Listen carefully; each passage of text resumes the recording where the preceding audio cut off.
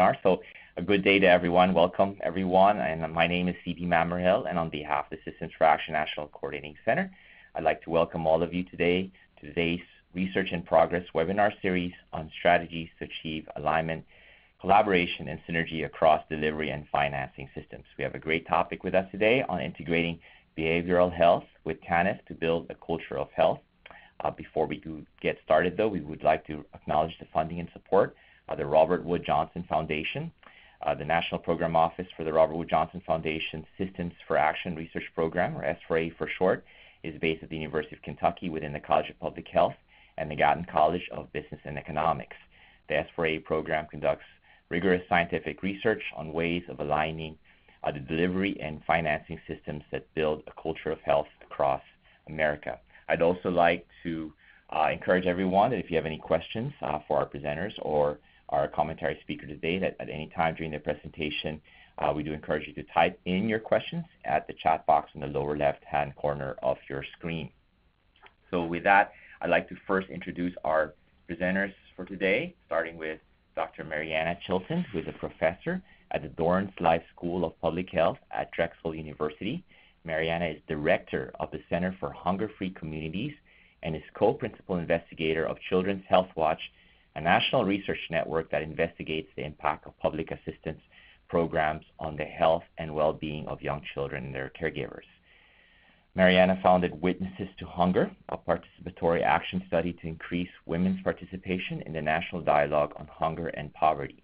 She's also principal investigator of the Building Wealth and Health Network, which is a trauma-informed peer support and asset-building program designed to incentivize entrepreneurship and self-sufficiency among families with young children participating in the Temporary Assistance for Needy Families program. Mariana has testified before the U.S. Senate and U.S. House of Representatives on the importance of child nutrition programs and other anti-poverty policies, and has served as an advisor to Sesame Street and to the Institute of Medicine. The other investigator on the project is Dr. Sandra Bloom, who is a board-certified psychiatrist and an associate professor at the School of Public Health at Drexel. In addition, she is president of Community Works, an organizational consulting firm committed to the development of nonviolent environments. Sandra currently works as a distinguished fellow at the Andrews Children's Center in Yonkers, New York. And she's also served as founder and executive director of the Sanctuary Programs, inpatient psychiatric programs for the treatment of trauma-related emotional disorders. In her time in partnership with the Andrews Children's Center, Sandra helped establish a training institute, the Sanctuary Leadership Development Institute, to train a wide variety of programs in the Sanctuary model, which is being applied in residential and multi-service treatment programs for children, inpatient mental health programs, schools, domestic violence shelters, group homes, homeless shelters, juvenile justice programs, and schools and communities across the United States and internationally. Providing commentary for today's webinar is Leslie Lieberman, who has dedicated more than 25 years to developing and leading award-winning programs for children and families at the intersection of public health and human services. Currently at the Health Federation of Philadelphia, Leslie leads the Training and Organizational Development Department, which provides professional development and capacity building on public health issues including HIV/AIDS and other communicable diseases, trauma-informed care, tobacco cessation, and language access. Leslie has also overseen several special projects focused on creating trauma-informed communities, including the Mobilizing Action for Resilient Communities project and the Philadelphia AIDS Task Force. Prior to work in Philadelphia, Leslie spent more than 15 years in California directing integrated models of care for pregnant women with substance use disorders. Leslie has been an invited speaker at numerous national and regional conferences, conducting original research, developed and provided training and consultation on topics ranging from childhood injury prevention to perinatal substance abuse to trauma-informed practice and quality assurance. Leslie's passion is helping others to transform visions into reality, and her audience have included administrators, physicians, psychologists, nurses, social workers, teachers, police, child care providers, and parents. So with that, I would like to turn it over to you, Mariana. That sounds great. Thank you so much for the introduction. And hello, everybody. Thank you so much for tuning in. This is our opportunity to tell you about this is our final report for the Systems for Action program that we've been involved in. The funding ended in July of last summer, and I'm just really delighted to be able to share with you some of our results and some of the new things that we're working out. And I wanted to give a shout out to I think I'm controlling this. Sorry, just a second. Looking for the arrow. Well, first, I'm going to give you a little bit of an overview of the Systems for Action goals that we set out to do. I'll just do a quick review of TANF and what is trauma and trauma-informed practice. I'll describe the program because I know there's some new people on the phone who haven't heard about this program, so I'll tell you a little bit about what it is.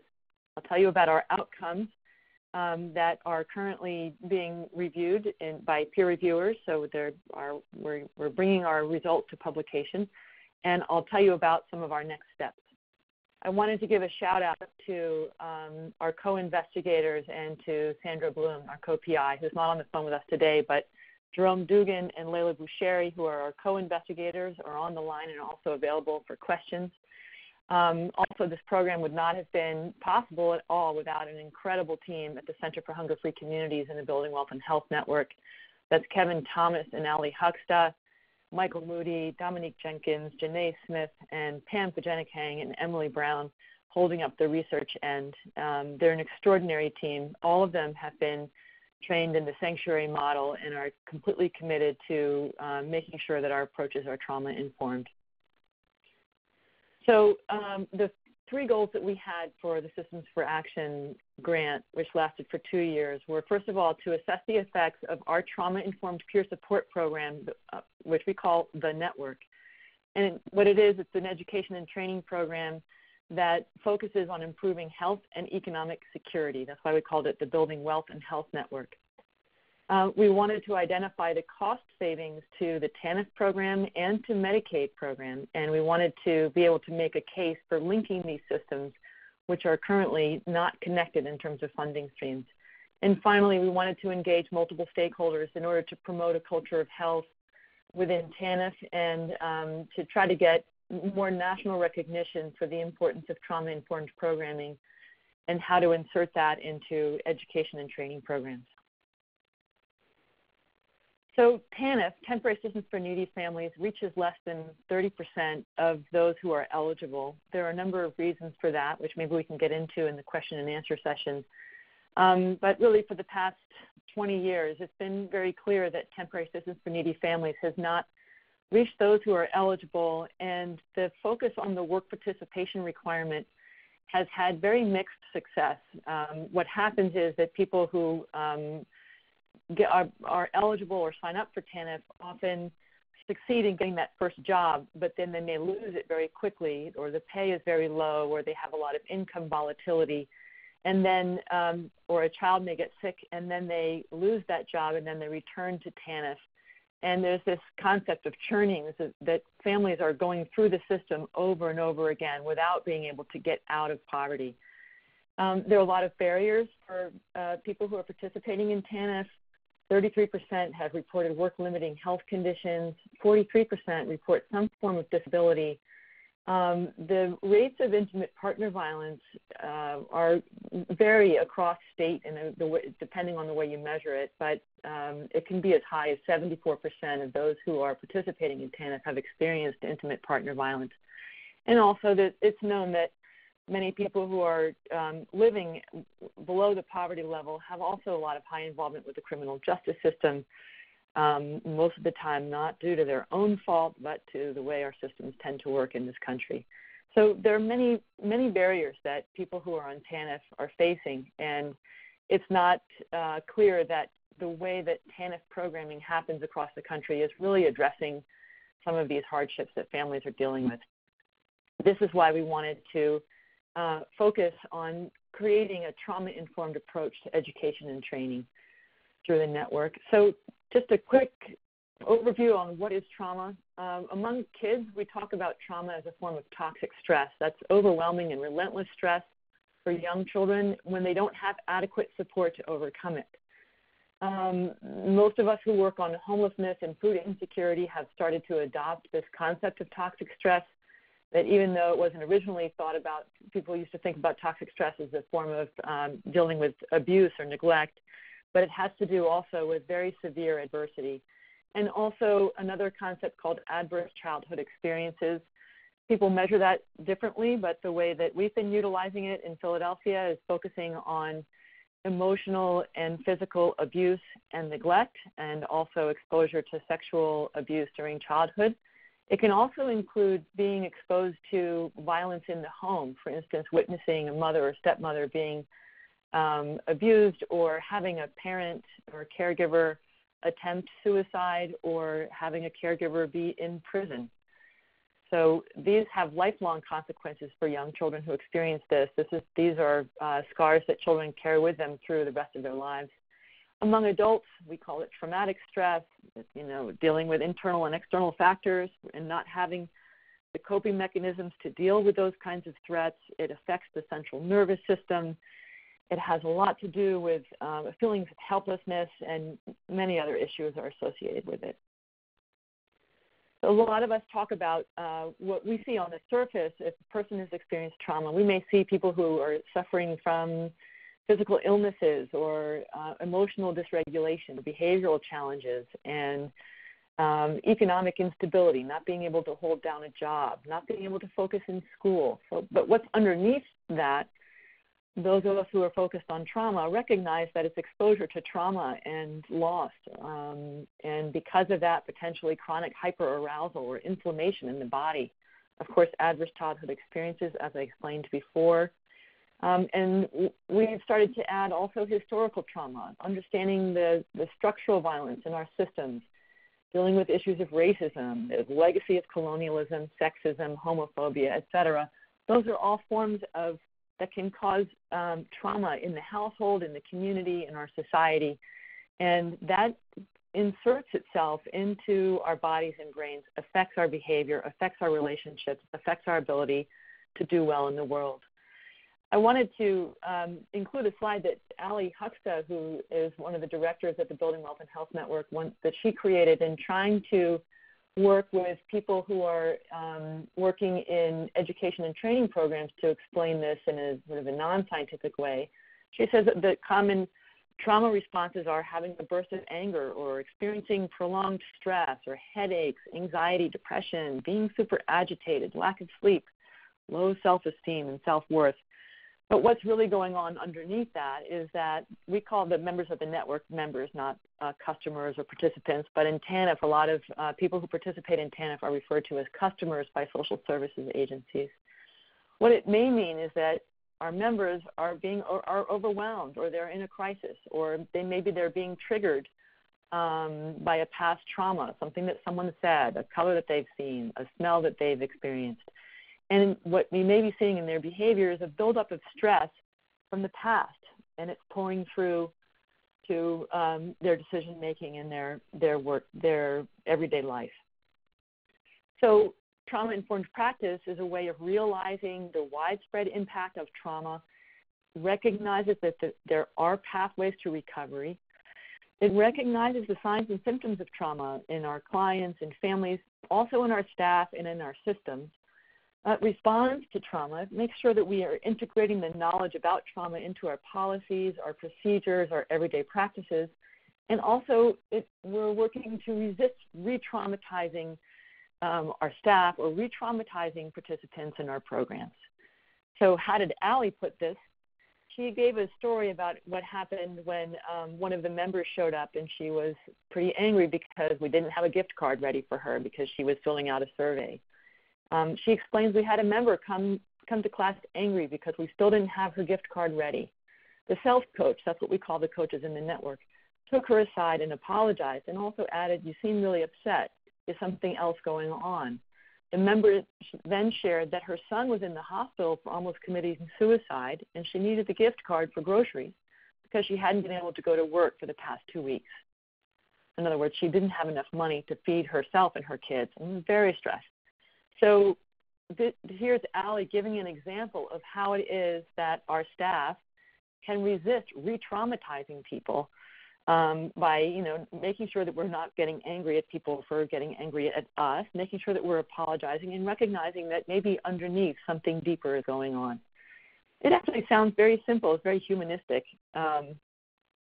You would think that all of us behave this way, but it doesn't necessarily happen. So another way that Ali explains this to people who are working in education and training programs is that what we do is psychoeducation. We teach everybody we know about how trauma affects the brain, the body, and our emotions.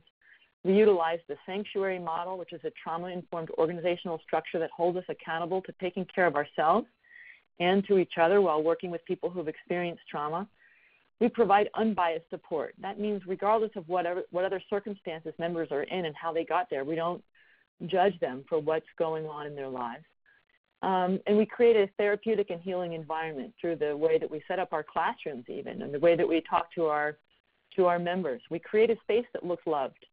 We create a space that looks valued and cared for, and we want to demonstrate that this is also the way that we care for the members in the network.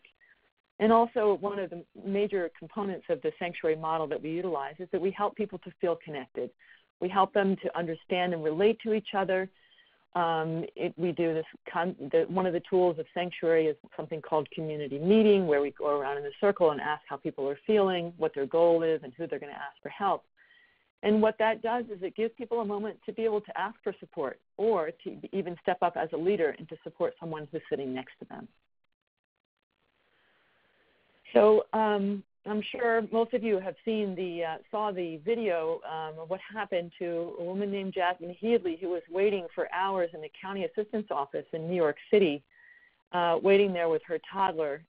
She was sitting on the floor because there weren't enough seats in the waiting room, and the security guard told her to stand up when she refused to do it because she was holding her toddler and was tired.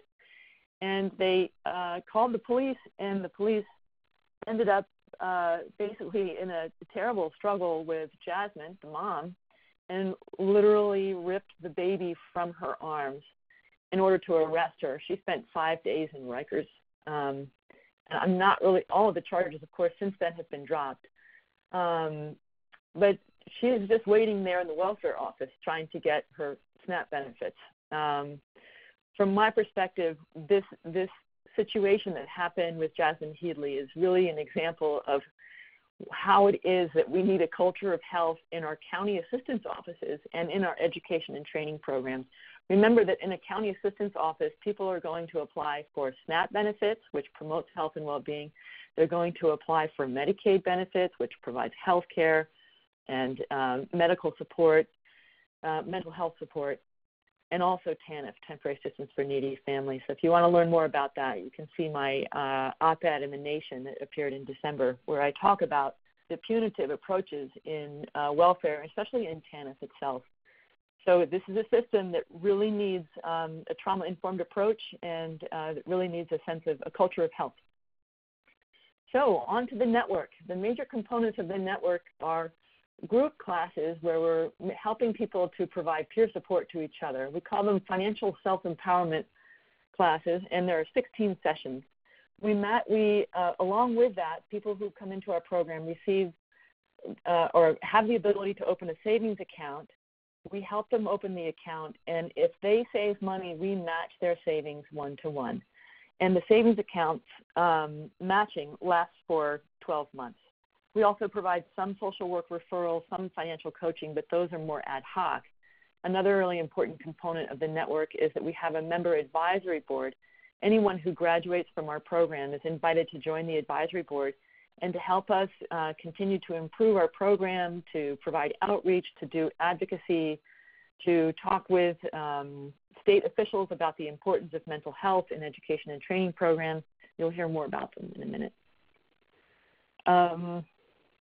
So the curriculum uses this language of self, which comes straight up from the sanctuary model. There's this language of dealing with safety, emotional management, loss and letting go. And F stands for future, and we've added in freedom. We use this type of a language in order to get across ideas about financial empowerment, how to manage money.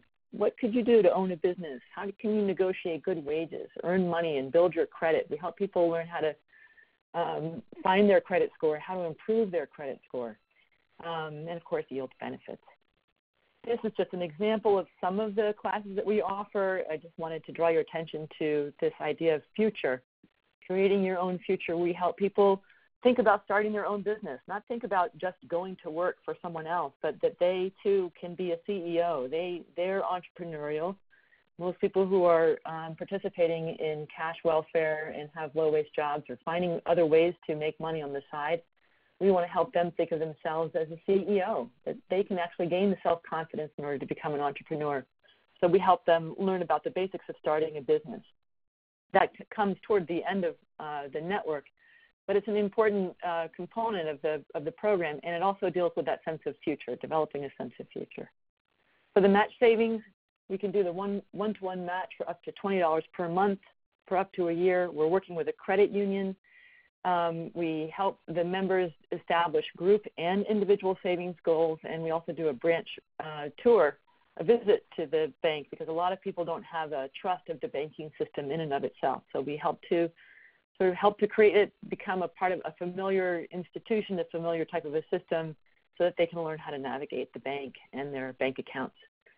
Our member advisory council has over 20 members. I think actually at any given time there may be 45 people who are active and who show up to the meetings, and we have a number of subcommittees. On to the outcomes. We have been working with people at baseline and at 3-month intervals up through 12 months. Of course, at baseline, we asked about their demographics, the benefits that they're participating in, and their exposure to violence and adversity. And what we were hoping to see, of course, through the program is any type of improvement in mental health, which we use the CESD measure. We use a self-rated health. We also were hoping that it would have a 2-generation effect. We knew that in the randomized controlled trial, it actually did have an effect on the children. We're also measuring economic security. The major components of that include food insecurity, housing insecurity, and energy insecurity, and also financial well-being, how much people are able to save, what are their financial behaviors, what is their knowledge, are they saving more money, are they, do they have a sense of self-efficacy with financial well-being, et cetera. And you can learn more about our methods in some of our earlier publications. So I just want to draw your attention to the Robert Wood Johnson grant funded our work on what we call phase 2. And there were at baseline 373 people that we worked with. Since we got since we got our grant from Robert Wood Johnson, we also won a contract with the state of Pennsylvania, which was, part of our plan all along to make sure that public money could go into this. And phase 3 is now still ongoing right now at the Career Link. We've worked with over 300 people, and we have probably another 50 that have signed up just this week to participate in the program. But the results I'm going to show you are the ones from phase 2. And you'll see that we have pretty good retention at the 3-month mark, but it starts to fall off down to the 12-month mark. It's pretty standard for hard-to-reach populations. But most of what I'm going to show you are what has been occurring at baseline and then what happens over the 12 months. So just to make sure that you all understand the importance of trauma and how damaging it can be, I just wanted to show you the different types of trauma and violence exposure that we're measuring. We're measuring ACEs, adverse childhood experiences. There are basically 3 categories of that. There's abuse and neglect, and also household instability. An example of a question is, did a parent or other adult often or very often swear at you, insult you, put you down, or humiliate you, or act in a way that made you feel afraid that you might be physically hurt? That's an example of one of the questions. We also have questions about community violence. Have you ever seen someone beat up or mugged? Have you seen a seriously wounded person after an incident of violence? And it goes on from there. Those are just some examples. That's not the full array of questions. For intimate partner violence, we asked 4 major questions. How often does in the past 3 months, how often does your partner physically hurt you, insult or talk down to you, threaten you with harm, or scream or curse at you? And we inserted in phase 3, we have a little bit of results on phase 2, experiences of discrimination. which should be recognized as another form of trauma. Experiences of discrimination at school, getting hired or getting a job, at work, getting housing, experiences of discrimination on the street, by the police and the courts, etc. So this is just to give you a sense of levels of exposure to violence and trauma among the members. Just pay attention mostly to the darker yellow line. Or the discrimination at school, again, that's a newer measure that we've inserted. Over 30% in phase 3 reported being discriminated against at school. About 10% reported recent physical abuse by their partner. ACEs, if you have 4 or more ACEs, it's very severe. Over 30% of the members in the network reported 4 or more ACEs. I just want to point out further down the line, seeing a seriously wounded person after an incident or violence, about 50% of people have experienced that. So as you can imagine, the type of trauma that people are experiencing, I think it would be very difficult to be able to find a job right away through the TANF program unless you have an opportunity to start working on your behavioral health, building a sense of a network, having a sense of a therapeutic environment while you're also looking for a job. So we've published several articles on the network already. These are some of the ones that we've already published. Layla Boucheri and Jerome Dugan took the lead on producing the results on our trauma-informed, on our randomized controlled trial. I'm going to tell you about the forthcoming data that we're releasing. We're showing that trauma-informed peer support improves mental health and coping strategies. The network also improves food security, and we know that Health and Human Services, the Agency for Children and Families, has become very interested in social capital because we have built a peer support mechanism where we know that we're building up social capital, and we're able to show that social capital is a part of what's on the pathway to improving employment and reducing TANF participation. So because we don't have a control group in phase 2, what we've done is taken the participants who showed up to say that they were interested in the program, and we were able to break them apart into 2 groups.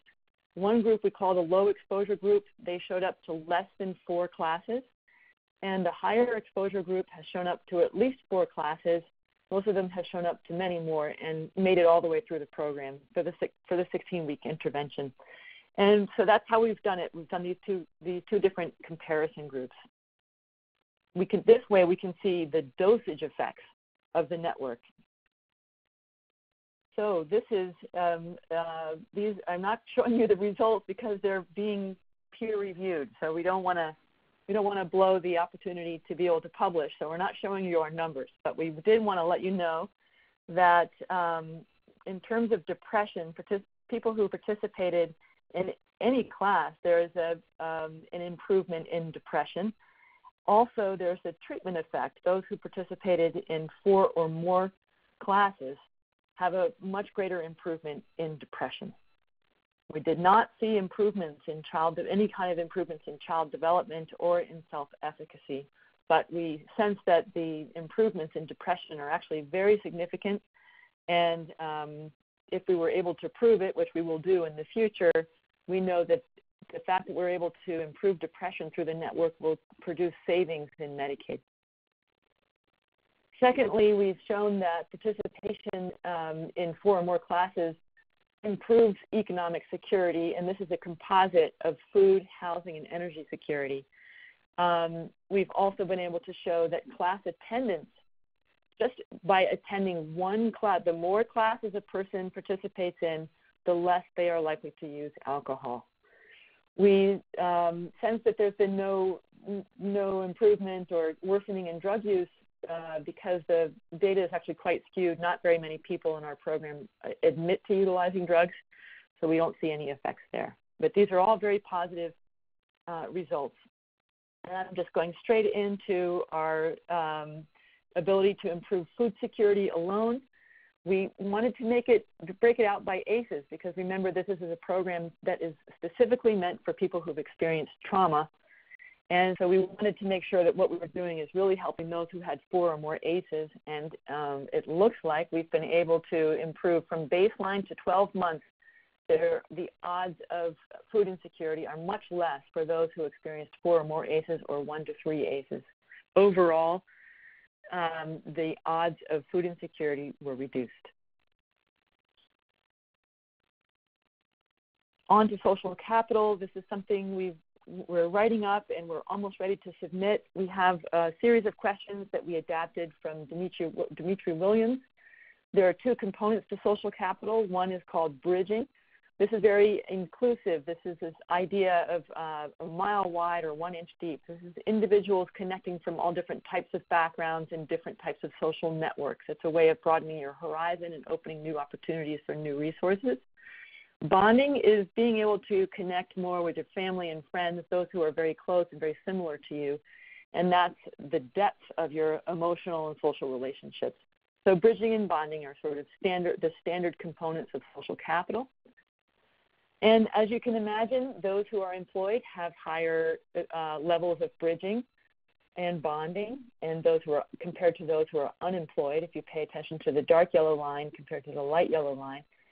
Same thing is for depression. Those who are not depressed have higher rates of bridging and higher rates of bonding. And those who are depressed have lower bridging and bonding. That's expected. This is in terms of our baseline, just to look, is there something going on here? And these are all very preliminary, but those who had less than 4 classes, you can see that there was an improvement in bonding from baseline to 12 months. Almost the same improvements were found in those who participated in 4 or more classes. So this is actually quite promising that over time, people's bonding is improving. Bridging, we're not so good at. Apparently, in terms of the research, those who didn't participate in 4 or more classes, there was no change for them. For those who participated in 4 or more classes, improved their ability to, or their experiences with bridging. Those were statistically significant differences from baseline to 12 months. So we suspect that social capital is on the pathway. We don't just suspect it, we're actually being able to demonstrate it. And we're breaking it up, of course, by ACEs, ACEs 0, ACEs 1 to 3, ACEs 4 plus. We know that ACEs is related to depression and that depression is related to employment. Where does the network come in? It's the network component of the peer support helps to build up that social capital, reduces depression, and also therefore improves employment and reduces TANF participation and TANF churn. Those are exciting results. Please stay tuned. As you all know, research takes a long time to get out to the public, and of course we have to check it and double check it and get the peer reviewers to give us some feedback. We've produced 2 policy briefs through this mechanism. You can find them on our website, and they're demonstrating the importance of trauma-informed approaches, demonstrating the significance of violence to people's health and well-being, and we'll be publishing our research soon. You might notice I haven't showed you any results about how we've reduced the cost to Medicaid spending or TANF spending, and that's because we couldn't do it without access to the administrative data. For the city, we needed Medicaid billing data and also TANF data for the entire city. The day before our grant ended, we finally got the data from the state. So that was very exciting, but you can't do that. You can't do the data analysis in a day. So stay tuned. In the next couple of years, we'll be able to demonstrate, we hope, that there's been a reduction in cost to both TANF and to Medicaid. We'll see. On the horizon for the program, we're now to the point where the members of the network love the program so much that they would like to become leaders and coaches in the network. So we've built up a leadership development program for them where they're going to be participating in more advocacy and also becoming coaches in the network as we expand. We're ready to scale up. We've manualized the program. It's almost complete. We're very interested in the state being able to take up the program or any other state being able to adopt it as a TANF program. And if we can't do that, let's do a large-scale demonstration. Maybe Apt or Mathematica could take an interest if the Agency for Children and Families wanted to do a much larger study. There are some challenges, however, to integrating a culture of health into TANF. I'd have to say that the first part is really dealing with the state systems. The Department of Human Services, they recognize that the punitive approach to getting people into the workforce is not very helpful, especially for people who have all of these work-limiting conditions such as behavioral health issues, exposure to trauma and violence. But they're pretty slow to act and integrate those changes. The state, universities move slow. I think the state, at least the state of Pennsylvania, moves a little slower. There's also little to no incentive to merge behavioral health with education and training that they can see. And of course, if we can make the case for cost savings, perhaps we'll be more successful in the future. Also, temporary assistance for needy families is under constant threat by state legislators in the state of Pennsylvania, and I know also across the country. There's also a lot of staff turnover in the state data management systems and quality improvement systems, which makes it difficult to be able to work with the state administrative data. Now that we've been funded by an organization that manages the state contracts for temporary assistance for needy families in the city of Philadelphia, we're delighted that our own university systems are not agile enough to handle the invoicing mechanisms that the state requires. So that's causing some stress and tension with the contracting. Also, the state puts limitations on our costs. So we cannot use state money to match the savings account. We cannot use the state money to provide incentives for showing up to class or showing up or completing homework or having some small wins throughout the program. There's also little investment by the state in staff training and making sure that you can have competitive salaries so you can have a wonderful team like we do on the network. So that's something we still have to work out. And finally, there's a contradictory focus on our outcomes. The TANF program is really pushing people to get employed, but they also want people to participate in our program. But in our program, we're helping people get employed, so they don't participate in our program. So we're back and forth about which mechanism of success we can actually show. So those are some of the challenges to integrating a culture of health. I'd love for you all to stay in touch with the Building Wealth and Health Network on social media. Check out our website. Please stay tuned on the Systems for Action. The other research that's going on is really thrilling, and also really excited that, as we do this community participation with the members of the network, we know that the Health Federation is very interested in this, and I'm very delighted that Leslie Lieberman is going to be giving some commentary on this. And also, please stay tuned for CTIP. It's the Campaign for Trauma-Informed Policy and Practice. We're working with various states across the country to integrate trauma-informed policy and programming. Thank you all for listening in. Thank you, Mariana. And before I turn it over to Leslie for her commentary, I'd just like to remind everyone that if you have any questions for Mariana or even for Leslie later on after commentary, please do type them in the chat box in your screen. And for any questions that we can't get to, we'll make sure to forward them to Mariana and her team as well. So with that, I'd like to turn it over to you, Leslie, for your comments. Great. Thank you so much. Hello, everyone. I am really delighted to be part of this conversation. Thank you, Dr. Mammerhill, for your introduction. And Mariana, I've known this work before, but I have to tell you that it's just so exciting to hear this presentation. It's thoughtful, it's compelling, and it's really so relevant to the work that I've been involved in. And you just gave a little quick shout out to Mobilizing Action for Resilient Communities, which is an initiative that is under the auspices of the Health Federation of Philadelphia, also funded by the Robert Wood Johnson Foundation, where we're really working to leverage the power of cross-sector networks to identify and create and implement local solutions like the Building Health and Wealth Initiative that prevent, mitigate trauma, ACEs, and foster resilience. And I think our Twitter name is up there. Our website is mark.healthfederation.org. I want to just say a few things that really stood out for me in your comments, Mariana, that I think because they are so relevant, and I think really we should all be thinking about them in applications beyond your work, but any applications as we work toward creating more trauma-informed services and thinking about how do we effectively break the cycle of poverty. So the first thing that I think your research underscores is the prevalence and extensive trauma experienced by individuals who are recipients of services such as TANF and I think other benefit support programs. And while this isn't, necessarily a surprise to many of us, I think the poignancy of the data that you shared is real and something that we should all be thinking about. And remembering that the first tenet really of providing trauma-informed services is to acknowledge the prevalence and the pervasive impact of trauma. And so it's really, we have to continue to identify that and share that data across systems that serve vulnerable populations. And then think about designing services that are responsive to that.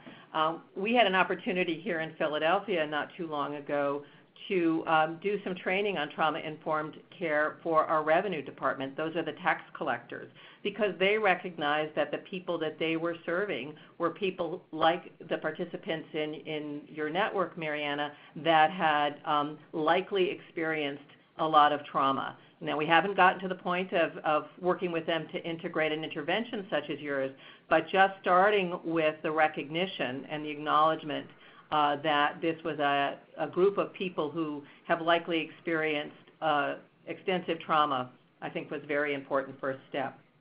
The other piece I think that's so important about looking at the trauma prevalence in the group that you have been working with is recognizing that trauma and economic security are really inextricably linked.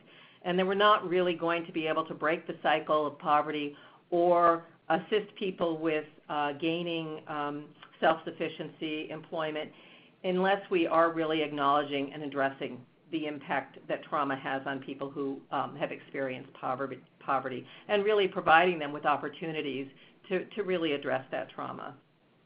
The second piece of your model and your work that I find so exciting is the model of integration.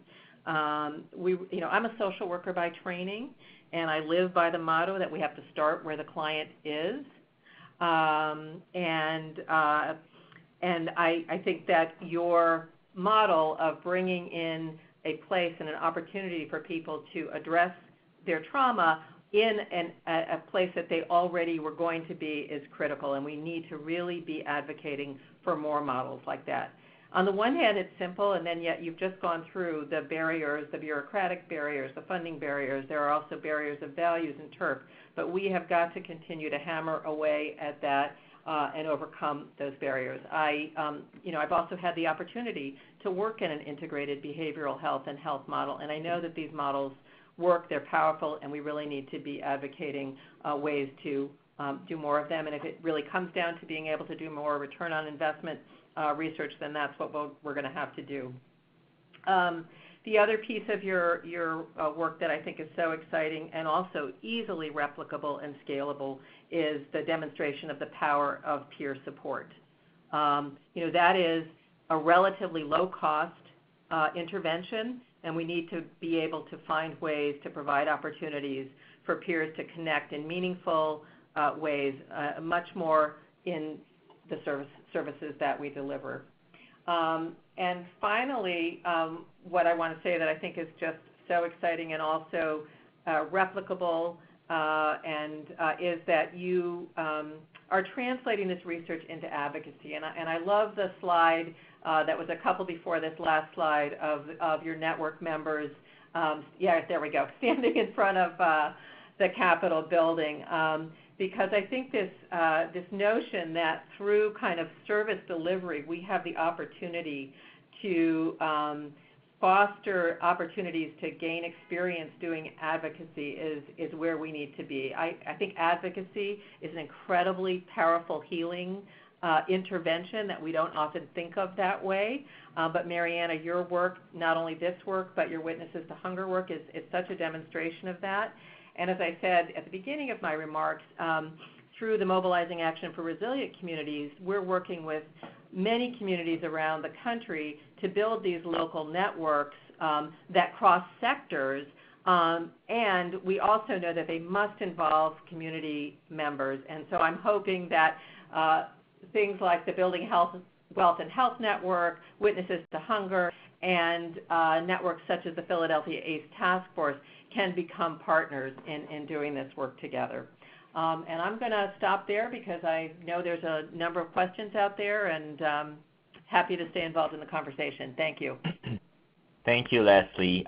So before we turn it over to those questions, though, I do want to give Mariana a chance to respond to Leslie's comment. So, Mariana, feel free, or if you wanted to add something else that you also forgot to include in your main presentation, please do take this time.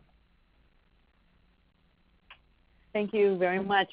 Leslie, thanks so much for your commentary, and it's good to know that we're striking a chord with the work that you all are doing. And I think that, you know, it's those of us who've been, long before us, have been working on trauma for decades. I feel like it's time, we're at a tipping point where now we're at a place where we can start to network together. So it's heartening to hear that Mark is taking off and that you're developing these broader networks. And I think it's not just up to the experts or the professionals to do it. It's those who've experienced the trauma and adversity. They're the ones who can help us to get there and show us the way. So I'm delighted that you're doing that type of work, and we look forward to connecting further. Thank you. All right, so we do have a few questions, and we just have time left in our webinar, so we'll try to get to that. So let's start off with a question from Adrienne, and I'll tie that in also with another question from Kate. How were the participants selected? I know you talked a little about that for the phase 2, where you divided them sort of into groups of those who, you know, the number of class attended. Did you sort of use the same selection criteria for the phase 3 study too as well, in terms of how the participants were selected? Thanks for the question. For phase 2, we recruited in 2 different ways. The first way, where most of our participants came from, we recruited them in the county assistance office when they were told to come in to be recertified for TANF, or if they were applying for TANF for the first time. And we would do an announcement about our program, and then they would see their like a caseworker within the county assistance office, and they would make a choice. Do you want to be in this Drexel program, or do you want to do TANF as is? And that's how we recruited most of our folks. Because of some changes at the state, we were not allowed to recruit that way for about 6 months. And because we wanted to keep the program going, we did recruit through some child care centers and community organizations, and the only eligibility criteria there was being a person needed to have a child under the age of 6, or to be participating in TANF, SNAP, or Medicaid, or housing subsidies. So it was a mix of 2 different types of locations, but we did really like recruiting at the county assistance office. We're not doing that same recruitment anymore. We're now at what's called a career link. So it's the sort of the second step. People have already been through the county assistance office, and then they land to us. And to other types of programs, and we know that we probably could work with more if we could recruit back at the county assistance office. Okay. And so tying on to that, the question from Kate was, would participation then in this program count as a work-related activity for work requirements in the same way as community service activities do in some places? Yes, it currently, with phase 3, it currently counts towards their work participation requirements. It took us many years to get to this point. In the RCT, randomized controlled trial, the state allowed us to work with a certain number of people, where they just recognized that we weren't able to work with the work requirements, and it kind of came out in the wash because our numbers were so small. We worked with 100 people. So now it does count toward the work requirement. The problem is, however, that we know that there's a lot of self-care that needs to go into this, and we built the program to sort of take the pressure off of doing work participation up to the 20 hours per week that's required for families that have a young child under the age of 6. So now in our program, they can come to our program, which counts towards it, but they still have to do other kinds of activities to reach the 20 hours. So it's a struggle. What I'd love to do is get rid of the work participation requirement altogether, because I think that it's the bean counting really gets in the way of helping families to take care of themselves and to find a good job that pays well. Laura mentions that she's a Texas foster parent and also serves as a volunteer mentor teaching financial literacy to foster teens. She really loves the information that you've shared today in the webinar. She asks, do you have any plans to work with youth in instilling these ideas, like teaching financial literacy to, before they become adults? So I guess expanding it to younger participants. Yes, we're really excited. We would love to be able to work with younger people. The members of the network have told us they really wish that they had this when they were in high school, and that they're encouraging us to work with younger people, and we would really love to do that. But of course, we've got to find the grant in order to do that, to work with the adolescents. But we do have some people in Philadelphia who are working in the school district who are thinking about working with us on our program, and I'm glad that it resonates, and I hope that we can expand. And if you all would like to do this in Texas, we would love to send you our manuals and talk about how you can take up this model. All right, so before we get to some of the questions of replicability, as you and also Leslie were talking about, I do want to also put in my own question, because you did mention that just recently you were able to get the administrative data on Medicaid and the TANF that you needed to, try to see the financial impact or savings that were, could be potentially yielded from this program. So the first case, I guess there's this related question from Beatrice, who's how do you identify which Medicaid health plan that the member participated in? And then I'll add my own question to that. Or is there a way to do that? I'm sorry. I guess that would be your question. We did not. We haven't figured that out, who is on which Medicaid plan yet. Of course, now that we have the administrative data, we'll be able to look at that. And with phase 2, we just asked whether a person was on Medicaid or not. So we don't know the specifics of the health plan. Sorry about that. Right. And so the Medicaid savings that you also will be trying to look at, or the TANF savings, or just to the general, the savings to the program. Sorry, my computer just went dead. But sort of, are you also looking at, because you did talk about the positive outcomes, or a lot of the positive outcomes that you found from the program, but also in terms of just teaching financial literacy in terms of their personal financial situations? Is there plans also to sort of include that in future publications or research too as well? Yes, actually, we have a whole other stream of, I didn't talk about them, and I probably should have. We have another stream of publications that we're looking at. How do you measure financial health? How can you teach financial literacy? What if you controlling for all other things? Does financial savvy help to improve food security? Does it help to improve depression? So we are looking at that. It takes a long time to figure this all out, and any scientists on the line that want to help us, we'd love to have you join us. In terms of looking at the cost savings to Medicaid and TANF, we plan to do propensity score matching and to work with, I don't know if Layla and Jerome are on the phone and want to pipe in, but the idea was to be able to look at the cost of treating behavioral health, the standard behavioral health issues that are associated with depression, and see how much that had been reduced over time for the members, and then also with statewide data that we currently have through propensity score matching, be able to calculate that in terms of millions of dollars. So I don't know if Jerome is still on the phone, but I'd hope he could pipe in, Jerome or Layla. And I guess the last question we'll have, because there was a lot of mention. Oh, sorry, go ahead. Go ahead if anyone on your team wants to answer that question.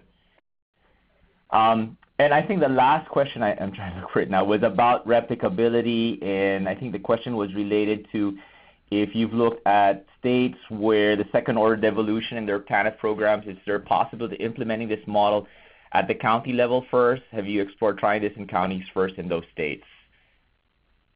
So I think that was just in terms of, go ahead.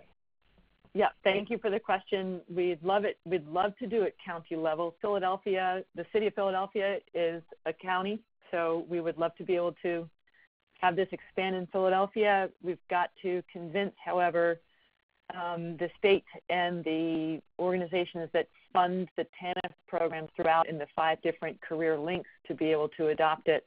We started in at one career link because the administrators at that career link were known to be innovators.